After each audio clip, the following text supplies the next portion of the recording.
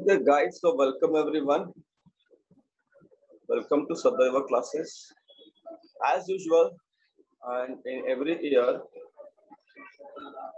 we are going to take your spoken English batch. So every year, आपली batch offline असते, but this year, due to this COVID-19, we are taking your English speaking or spoken English classes online. So today is your day 22 as well as day 23. So,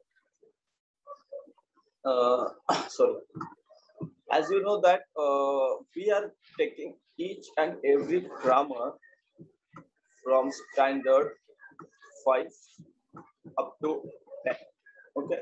And day by day, your grammar as well as your study is becoming a little bit difficult. Okay. So let's begin with today's session. Now, okay, the first session we have talked about rainy season. Okay. So every one of you talked on this topic. Every day we are taking a topic. But don't worry, we are almost taking the topic.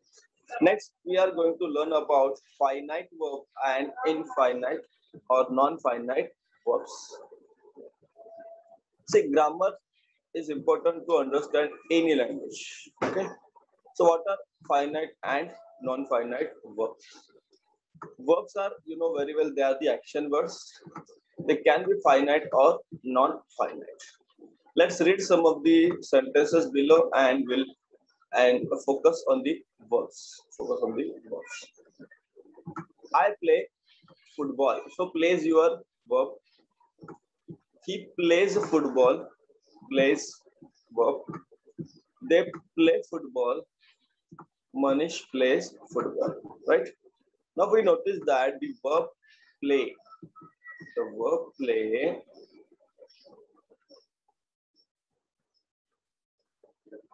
changes with person. I play, they play. He plays, Manish plays. So first, second, and third are singular or plural. So when the use of a verb is limited by the person or number of the noun or pronoun in the subject, we call it as finite verb. Getting? See, he, she, it. He, she, it असेल तर we take place.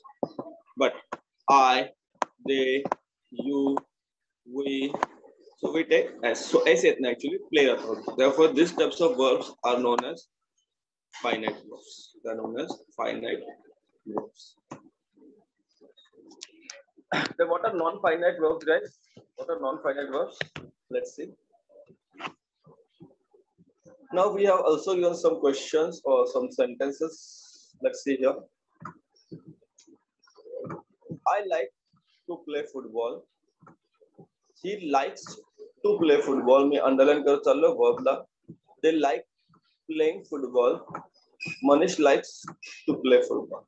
In the sentences about the verb to play or playing, do not change or take S or ES after them, even when we change the person or number. Change.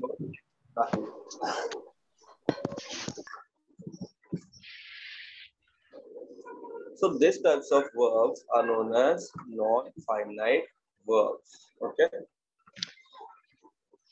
So verb or verb plus ing, 2 plus verb plus ing, verb plus en, verb plus ed, having plus verb plus en, ed are not limited to their or by their subject. They are called as non-finite verbs. Easy part है थोड़ा समझेंगे, try to understand. So take say whether the following verbs are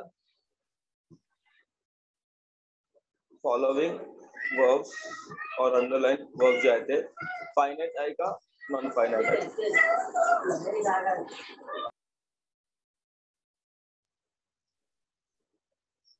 Okay. So we have to find out whether the given verbs are finite or non-finite. So we lack the confidence to see ourselves as developed nation.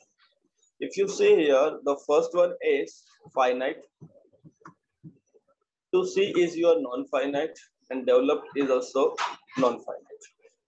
We stand first introducing milk. So it is your non-finite ing form and it is your finite form. I want to live in a developed India. So I want is your finite because it changes with your subject. To live is your non-finite. We prefer buying imported things. Prefer is your finite verb and buying is your non-finite. Then Indians never try to force their way of life on others. So to force is non-finite verb. Having invaded India, they captured land, so it is also non-finite verb. Get it? सोपं आहे, easy आहे. Try to understand. तुम्हाला समजेल आणि अभ्यास करा. तुम्ही लिहत नाही, बरेच मुलं अभ्यास करत नाहीयेत. So study the underlying group of words. He wore a shirt made of cotton. He wore a shirt which was made of cotton. Are you sure of your innocence? Are you sure that you are innocent? This is exact reason for his failure. This is exactly why he has failed. If you see these sentences, then अजून काय sentence आहे बघा. Pay careful attention to my words. Pay careful attention to what I say. After finishing his work, he went home.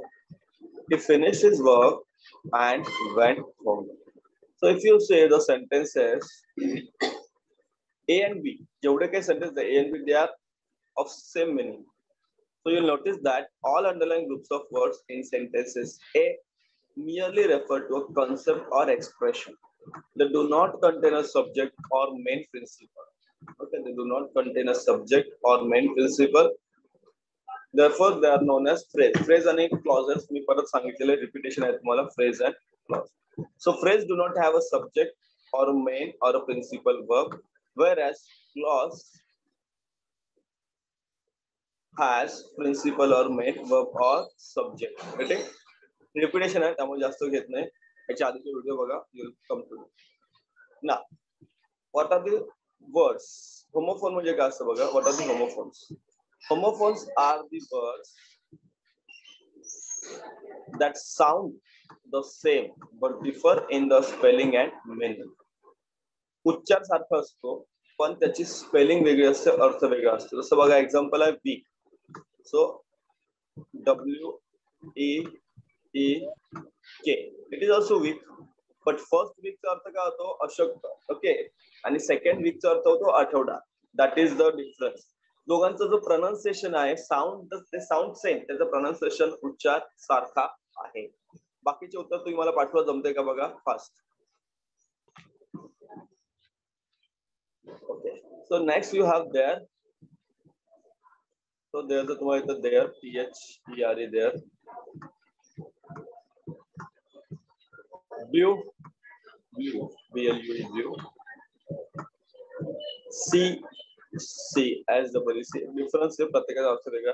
Read or red, तसंच read, red. West, WAIST, west. See, first west is म्हणजे काय आपण via झालं, आणि waste हे म्हणजे काय कंबर. नोचं no येतं, नॉटचं नॉट येतं, and not not. Pronunciation is same because K is silent here. K is here also silent. Three.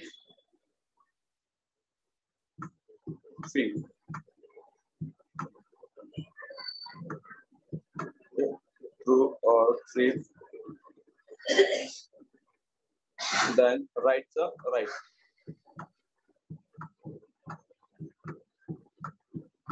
Okay. So these are the homophones. So far, it's very interesting, guys.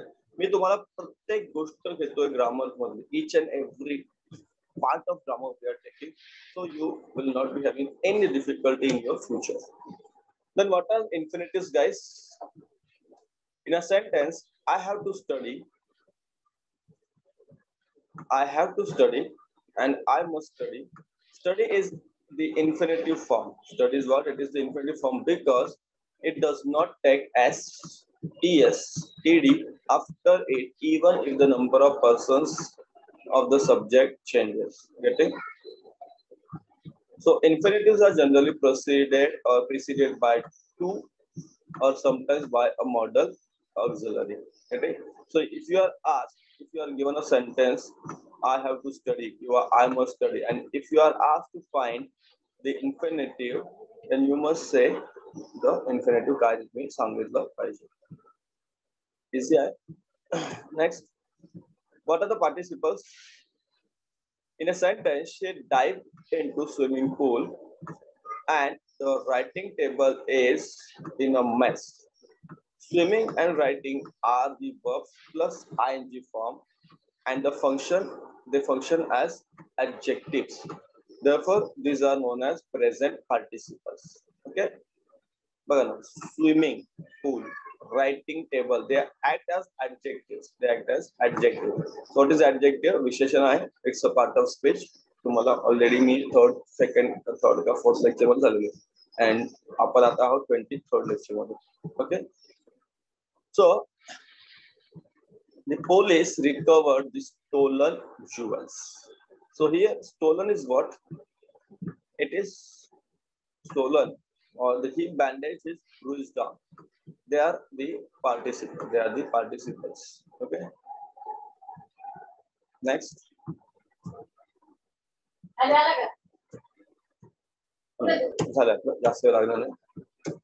Okay. What is gerund? See, what is gerund? If you see, I already said up to day 15, whatever we have taken, up to day 15, whatever we have taken was or is important for everyone actually, but just as the importance, it is up to standard 7 or standard 8, right? And after that, beyond the lectures, beyond the day 15, 16 पासून जे आपण start केलं, after 16 is very much important for standard 8, standard 9, standard 10, even standard 11, and even standard 12. Get it? Because तुम्हाला प्रश्न लगेच कळतील जेव्हा तुम्हाला question paper येईल ना फर्स्ट युनिट टेस्टचा जो पेपर वगैरे असतो कधी पण आज शाळा बंद म्हणून ठीक आहे बट ऑनलाइन पेपर चालू आहे. So you will have the question, you will be given the sentence, I love swimming or reading is a good habit, and you will be asked underline the gerund. So verb plus ing form function as noun as the subject or object, therefore it is called as gerund or verbal noun. So here swimming is your gerund. It is also called as verbal noun. Reading is also verbal noun or gerund. So what is swimming, guys? Swimming का सूत्र झाला swim plus ing. Swim plus ing, right? Swim plus ing. Swim is your verb and ing is your ing form. Reading का सूत्र झाला read plus ing. Read plus ing. Sorry, इकडे गेले ते. मला actually लिहायचं थोडा problem आहे because I'm using laptop and I do not have the pen. Finally, last thing to understand today is homophones. मगाशी पाहिले आपण heteronyms and homographs.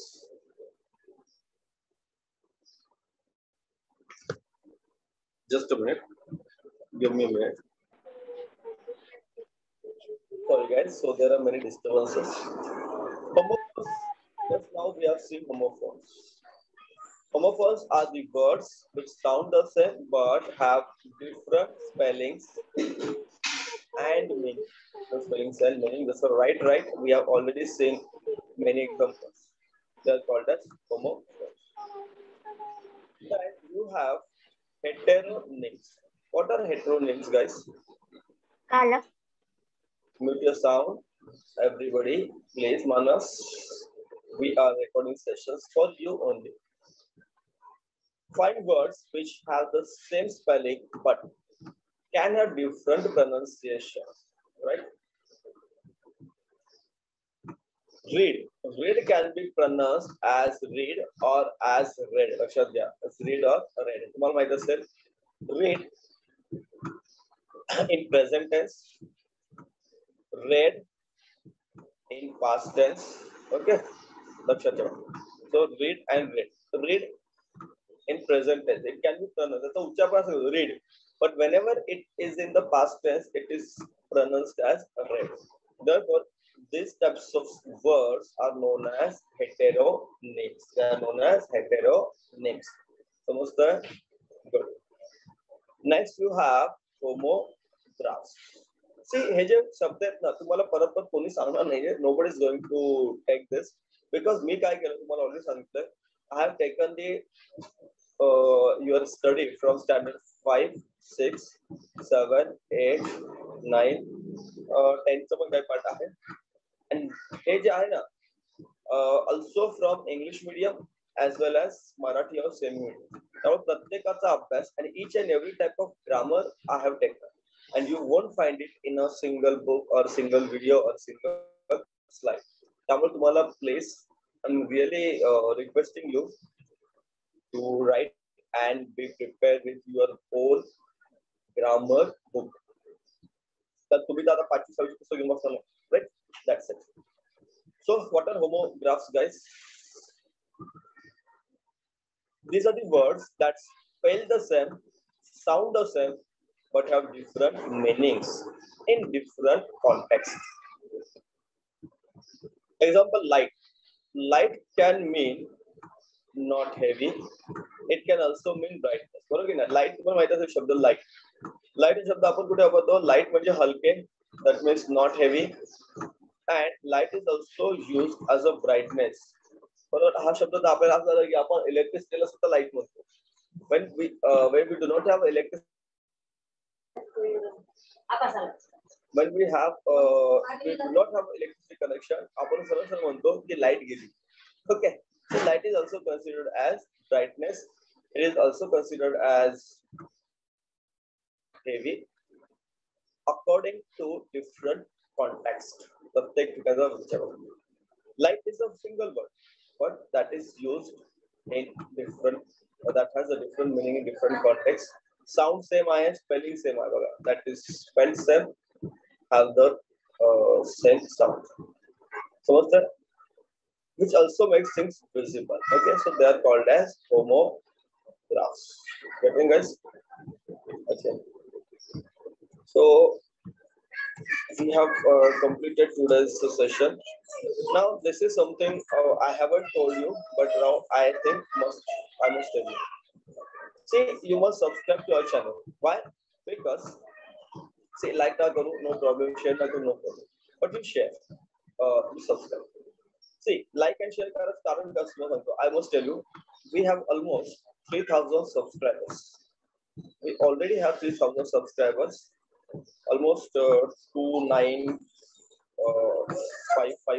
almost so that is not the problem, but thing is that in naveen video java yeto, if you are subscribed, then what happens, you will directly have a notification regarding this. So do subscribe. I hope सगळ्यांनी subscribe केलं असेल. Like करा नका करू, it's up to you guys, and share करा नका करू, it's up to you. But I think you must share with your friends and relatives, because असा अभ्यास मला वाटत नाही कोणी एवढा कमी वेळात आणि कमी पैशात कोणी तुम्हाला घेत असेल. Anyways,